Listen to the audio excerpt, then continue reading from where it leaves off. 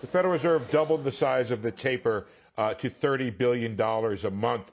The Federal Reserve adjusted the tape, said that it will adjust the taper further if warranted. It did leave the funds rate unchanged at zero. It said it's prepared to adjust the stance of monetary policy if warranted by the economic outlook. It will maintain zero rates until maximum employment is achieved. Now, the Fed is no longer using the word transitory, doesn't call inflation transitory. More on that in a second, but I want to show you what it looks for. Benvenuti cari amici Samu Bit in questo nuovo video. Naturalmente, come sempre, ricordo di distruggere il bottone like, di iscrivervi al canale, di iscrivervi anche al canale Telegram. Oggi andiamo a parlare di quello che sta facendo la Fed, perché pensate ci sarà un doppio tapering per quanto riguarda il 2022, cioè la Fed continuerà a comprare asset, quindi i mercati dovrebbero comunque essere ancora rialzisti e soprattutto abbiamo il problema dell'inflazione che continuerà a essere galoppante. Questo ci ha detto un po' il buon Powell. Un altro problema è comunque che a partire dal 2022 i tassi di interesse andranno ad aumentare, ha detto anche questo. Quindi naturalmente chi ha mutui e cose varie, per gli imprenditori prendere prestiti e così via, sarà un po' un problema. Vedremo che cosa succederà. Naturalmente non potranno far fare i tassi di interesse dei skyrockets così da un momento all'altro, ok? Però vedremo che cosa succederà. Sembra che dalle parole di Powell i mercati saranno comunque rialzisti, almeno per la prima parte del 2022. Per cui andiamo subito a vedere che cosa ha implicato queste parole di Powell. Naturalmente ne ha beneficiato sia i mercati che il prezzo di Bitcoin. In questo momento siamo a $49.000. Naturalmente non siamo ancora fuori pericolo, ok? Perché fin quando non vedo rompere questa trendline discendente non siamo chiaramente fuori pericolo e rimango sempre in attesa. Vi dico la verità, sono sempre ancora su Bitcoin, anche se alcune altcoin sostanzialmente hanno risposto. Però secondo me potenzialmente non è finita, perché l'abbiamo vista a settembre e l'abbiamo vista a luglio, quindi sono ancora attendista, ok? Secondo me non è il momento di esporsi.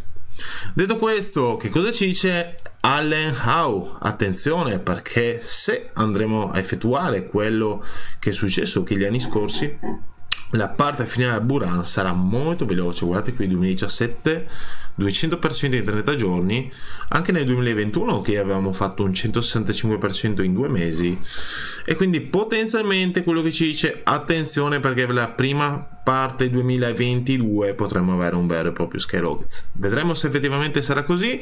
Naturalmente in questo momento siamo quasi sui $50.000, quindi un 200% ci porterebbe in zona $100.000, che secondo me è più che fattibile. Lui addirittura parla di entro 60 giorni di $130.000-150.000. Naturalmente andremo a vedere quello che succederà. Anche TechDev è ancora fortemente bullish. Se andiamo a vedere quelli che sono i cicli del 2013, 2017 e infine 2021, vediamo come potenzialmente potremmo riraggiungere i $200.000 nel caso in cui per l'appunto riraggiungessimo una Fibonacci di 2,27. Buona notizia molto importante, perché pensate a Michael Jordan, sbarca su Solana, e quindi questa andrà a dar vita, diciamo, un'app sostanzialmente per atleti, come vediamo qui scritto. Quindi diciamo questa blockchain, questo token, al quale vuol dar vita un po' il buon Michael, poggerà su comunque rete Solana. Quindi vedremo un po' che cosa succederà. Naturalmente lo sports, diciamo, sta sempre più diventando familiare all'interno del mondo del cripto, tanto che anche Kevin Durant, non so se lo conoscete, comunque giocatore dell'NBA, ha siglato un accordo con Coinbase, accordo pubblicitario, e sappiamo anche come Nike, che naturalmente riguarda sempre il mondo dello sports, si è buttata all'interno dei metaversi. Ed è proprio secondo me che i metaversi sono la cosa maggiormente da osservare. Oggi vediamo come in generale ci sia stato un rialzo, però vado sempre a dirlo, secondo me questi 48 miliardi sono il nulla cosmico per quello che in futuro potrà avere il mondo dei metaversi. Ovviamente ribadisco sempre che non tutti i metaversi resisteranno nel tempo, per cui andate a selezionarli, andate a veramente guardare bene quelli su cui puntare, perché ce ne sono un'infinità e naturalmente in pochi sopravvivranno. Ora, altra notizia molto importante riguarda Chainlink. Secondo me Chainlink è comunque un progetto che negli anni sopravviverà. Naturalmente non sono né consigli finanziari né trading, però è il principale oracolo, ok, esistente. E quindi ora diciamo ha tratto un'altra azienda, ok, AccuWeather, che si occupa di previsioni meteo, e utilizzeranno proprio l'oracolo, ok, di Chainlink, la blockchain di Chainlink, diciamo, per effettuare i loro lavori. Quindi sembra che Chainlink stia sempre più stringendo collaborazioni, ok, sta sempre più sviluppando accordi, e secondo me al momento il prezzo è sottovalutato. Naturalmente, come sempre, sono né consigli finanziari né consigli trading. Ovviamente, come tutte le coin, dipende fortemente anche dal prezzo di Bitcoin, però io al momento, ok, non sono esposto sulle alze e quindi nemmeno in questo momento su Chainlink. Però ridovessimo vedere proprio a livello qua di Bitcoin season contro altcoin season, con ancora un mercato rialzista, secondo me in queste zone potrebbe essere ottimo, ok, accumulare le altcoin. Vedremo se torneremo in queste zone, io lo spero vivamente. Detto questo, andiamo a vedere che cosa sta succedendo su Avalanche. Anche questo è un grande progetto perché è andato a integrare USDC, ok, sostanzialmente, quindi notizia importantissima. E vediamo come oggi il prezzo di AVAX, ok, ha risposto, in particolare nella giornata ieri siamo passati dagli $87 ai 107. Ora, dove può arrivare Avalanche? Potenzialmente, secondo me, questo è un breakout potenzialmente fake, nel senso, c'è stata una notizia, naturalmente sappiamo come una volta scontata la notizia il prezzo dampa. Ci vuole, ok, sostanzialmente che Bitcoin prenda forza. Cioè, se Bitcoin prende forza, allora possiamo vedere un AVAX che avrà forza, se no la vedo dura, ok?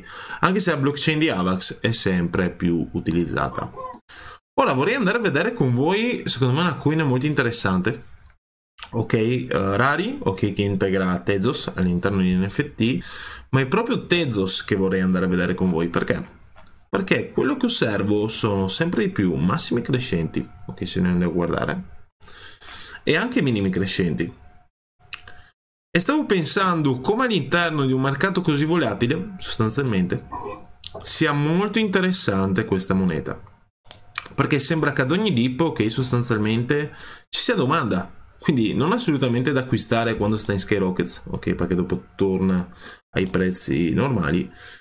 Però quando sta in dip sostanzialmente, quindi qua abbiamo visto una dip a 3,15 potenzialmente, e secondo me rimane ancora valida l'idea, potrebbe anche ritestare i 2,40, ok, come idea, se andiamo a seguire la trendline discendente. Più in particolare a me resta nella testa sempre quel Bitcoin che può ritestare i 41,42. So che molti di voi magari dicono Samu, cioè, siamo a più 20% che da quel momento, però andiamo a vedere quello che è successo in passato. Anche qui stavamo a molto di sopra, dai 41 siamo finiti ai 30, quindi secondo me si giocherà ancora un po' su questa cosa qua, vedremo che cosa succederà. Se dovesse risuccedere, allora là è potenzialmente con una Bitcoin season, ok, andrò a guardarmi fortemente le altcoin. Per il momento resto tranquillo, vedremo un po' che cosa succederà. Naturalmente vi ricordo di distruggere il bottone like, di iscrivervi al canale e ci vediamo presto. Naturalmente vi ricordo anche i servizi che offro io. Se volete una lezione individuale di 30 minuti, il costo è di 25 euro, e in più potete abbonarvi sia al gruppo Elite, se volete, con un costo di 50 euro, e al gruppo Premium al costo di 24 euro. Per cui vi ricordo di distruggere il bottone like, di iscrivervi al canale e ci vediamo presto.